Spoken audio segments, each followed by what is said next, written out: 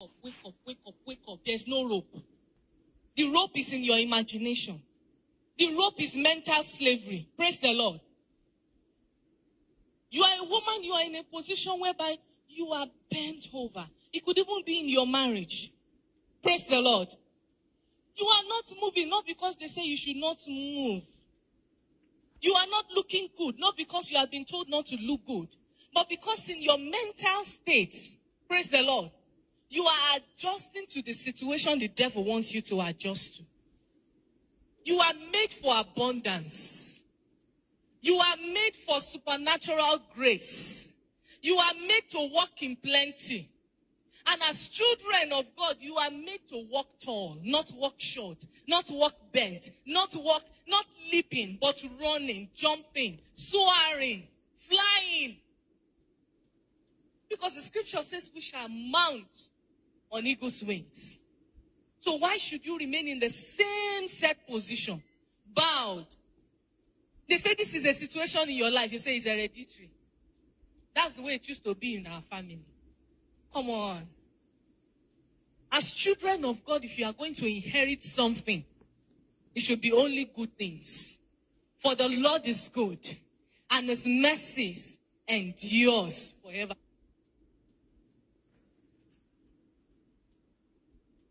What endures in God's book? Mercy. Not failure. Not poverty. Not penury. Not barrenness. Stop adjusting to the situation. What you don't want, you don't need. And you don't have to have it. It was on the Sabbath day, and on the Sabbath day, things don't happen. Praise the Lord. You know, this is a conference. And you might expect that we just come here and talk. Praise the Lord. But I tell you, the kingdom of God is not in words, but in the manifestation of his power. So we are not just going to say that Jesus is alive. You will feel the presence of Yahweh. We are not just going to say that he is able, abundantly able to deliver, to save, to set free. And we say for this reason was the Son of Man made manifest to destroy the works of the devil. And you came in here with the works of the devil, and it is not destroyed. It is not in words, but in the manifestation of his power. I'm not going to say that he's a God of abundance, and you came in here with an empty bank account, and you get back home, and it's still the same thing before you leave this premises. Because Yahweh is our God, and it's a God of abundance. You will see the difference. In the name of Jesus. Maybe you don't understand. When I say he's a miracle working God, he's a miracle working God. Clap like revivalists. He's a Alpha and Omega. He's a miracle working God, miracle worker. He's a miracle working God. He's a Alpha and Omega.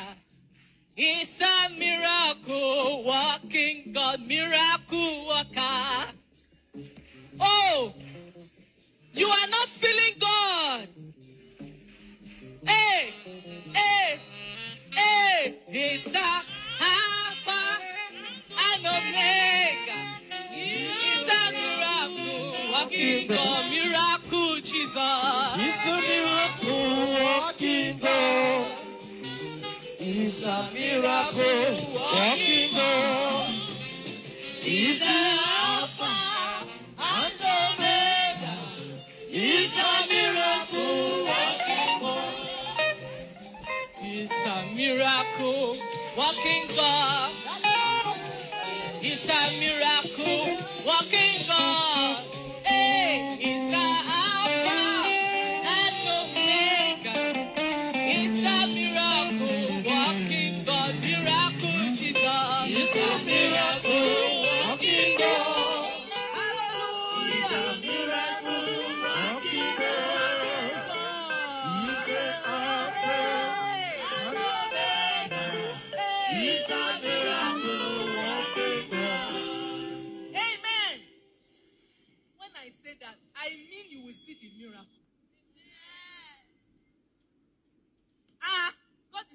7-star restaurant now.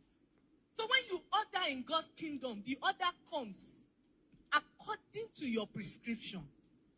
Have your seat. We are not there yet. We are coming. Yes. Praise the Lord. So I'm telling you that you don't come to a conference like this and say, they just want to speak to us. So praise the Lord. We are talking about God, not Naomi. We are talking about God, not one person somewhere, one prophet somewhere. We are talking about the omnipotent, omniscience, omnipresence. God who is ready, one ready. He was, he is, he will be, and is the one who is to come. Amen. Amen. So when I say Alpha, that it sits over every offices, it sits over every ministry, it sits over every profession. Tell me the judge that wants to do your case. When it's Alpha and Omega, hey, it's a miracle working God. Hey, hey, hey, tell your neighbor, hey, we are talking about God, who is an Alpha. You don't know the meaning of Alpha. He makes the law. That's the meaning. He's the custodian of law and the maker of laws. And so the laws of this world are inferior to the superior law of heaven. El shall die. That's what we are talking about. So who is making laws? Oh, they just made a policy. It's affecting my business. He's a Alpha and Omega. He's a miracle working God. There has been a law that on the Sabbath day you do nothing. Good, bad, you do nothing. Praise the Lord. But Jesus, the Son of God, and me and one will live in my native language. He was present and he is present now. Tell your neighbor, say he's here. He was present. And so the laws had to change. Oh, don't be too religious, my friend. When God steps into a situation, it's different. It's mysterious. It's different from being mystical. I'm talking about mystery in his own self. In the beginning was the Word. The Word was with God. God himself is the Word. Adonai. Nisi. Elohim. Obenu Mudia Shola. Amadenu Adelebo Shoko. Eru Baba Eru. Eru Tinderu Beru. Eru Tinderu Bakoni. Jigbini Biate. Oh, Tibomi Dada. Hallelujah. I'm talking about God. And you know I'm not hyping him. Praise the Lord. I'm not hyping God though. He is. He will be. So it's not hype. I'm not lying to you about God. You will see now. What is it that I can do as a man? Nothing. Nothing. That woman has been going for many years. Tied up with infirmity. Where are you buried? Did they swear for you that in your family the only thing you can do is just to be mates?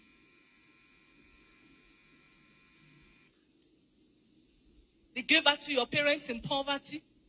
Your mother served some people, even family members she's older than, and now you have been sent like a loaf of bread to go and serve another, and you can